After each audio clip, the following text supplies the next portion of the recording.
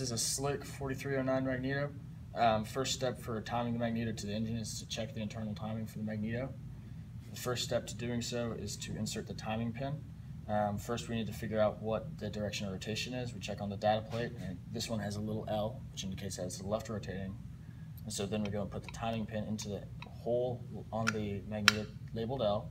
If needed, you can rotate the rotor shaft to get it so that it fits in all the way. After you have the pin in place, you're going to go and connect the color cables on your timing light to the P lead, making sure that the color cables are not connected to ground, and then you want to take the black lead and connect that to somewhere on ground on the Magneto. Then you're going to turn on the timing light and ensure that it's just starting to go off like that, with a slight rotation of the rotor with the pin still in place. So the next step is to prepare the engine to receive the spark. The first thing you need to do is find compression stroke on cylinder number 1. So you'll first remove the spark plug, which we've already done. Then you'll put your thumb to cover up the spark plug hole. Then you'll rotate the propeller until you find compression. Are we on compression? Not yet? That's suction. Okay.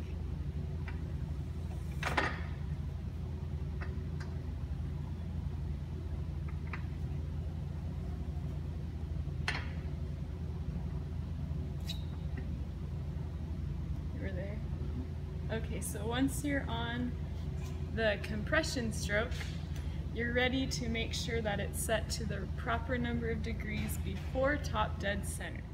Okay, so once you've found compression and you've gotten to top dead center on compression, you want to rotate the prop in the opposite direction of rotation, and you want to rotate it a little past the proper number of degrees before top dead center, and that's just to get rid of gear lash. And then you'll rotate it back in the normal direction of rotation until you get to the proper number of degrees before top dead center. In this case, it's 22 degrees. Ready? Okay, so now we're ready to put the Magneto on the engine. So first we want to put the timing pin in to make sure that the Magneto is prepared to send the spark. So Dietz, go ahead and put it on the engine.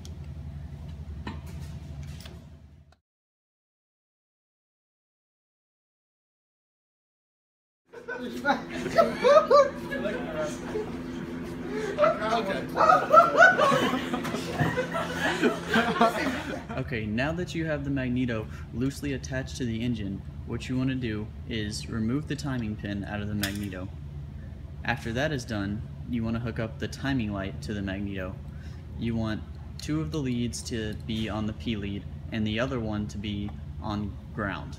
The ground can either be on the Magneto or on the case of the engine because they are electrically connected. Now what you want to do is turn your timing light on.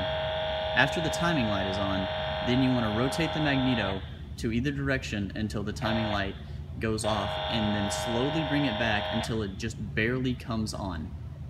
After it is on, then you want to tighten the Magneto nuts on the sides until they are tight into the proper torque. Okay, now that the Magneto is torqued to the engine, what you want to do is look at the propeller flange marks to make sure that it is still properly aligned at the 22 degrees before top dead center on compression stroke. After you have verified that, then you want to move the propeller until the timing light is just going off, making sure to get rid of gear lash as you're doing this. And once it is aligned and the timing light barely goes off, then you want to look underneath at the propeller flange and verify that the timing is plus or minus 2 degrees of 22 degrees before top dead center.